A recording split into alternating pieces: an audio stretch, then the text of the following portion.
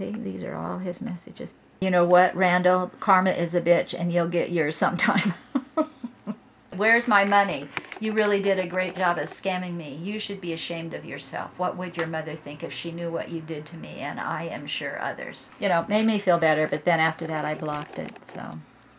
You know, I'm a trusting person by nature, and I trusted what was being said and whatnot. And I'm not so trusting anymore. I noticed 2 charges on my Amazon account that I had not made. And I said, well, I did not make those purchases. And so the gal at Amazon said, it looks like somebody's hacked into your account. You need to change how you pay. So I changed to a credit card, got a new account, filled out a form that they sent me. In a couple of weeks, I had my money transferred back into my checking account. And then about 4 weeks after that, I got a phone call that came up on my cell phone that it was from Amazon.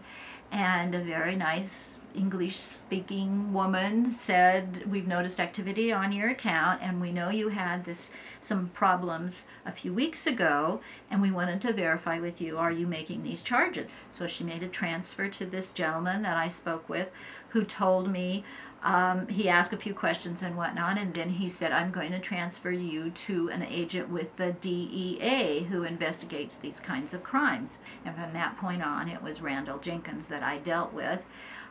He said he'd investigate. He gave me his cell phone number so that when he called me back, I would know to answer it.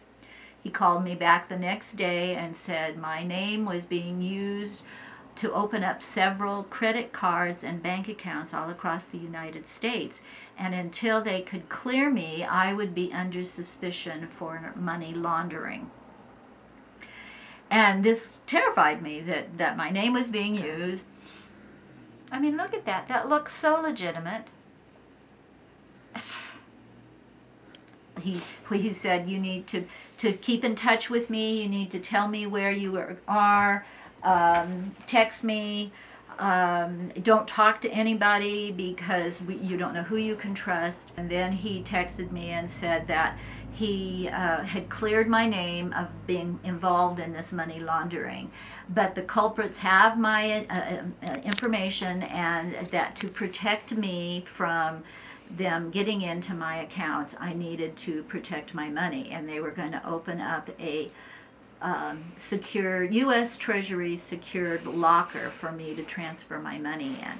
And I needed to go to this checking account, to my savings account, withdraw all my money, and take it to Walmart and wire transfer the money to barcodes that he would send me after I got to Walmart.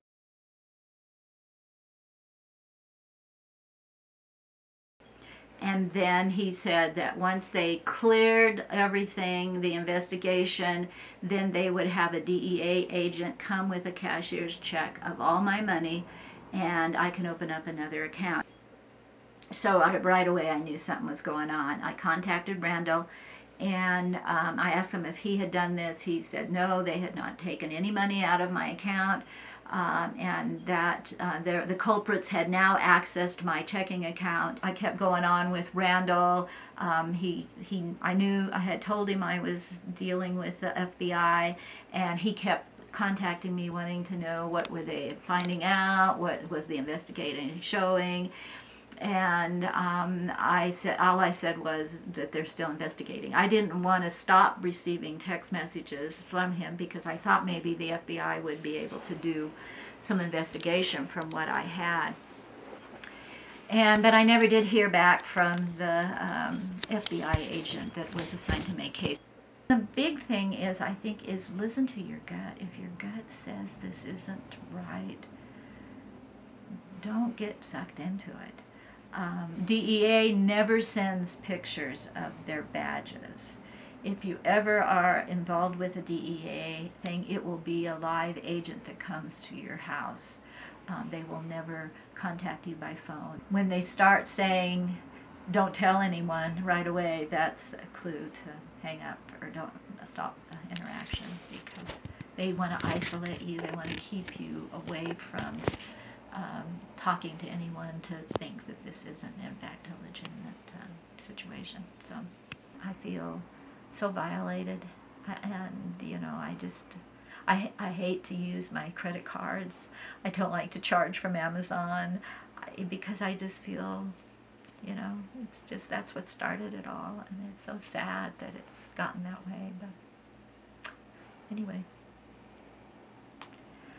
just try to be positive and keep going.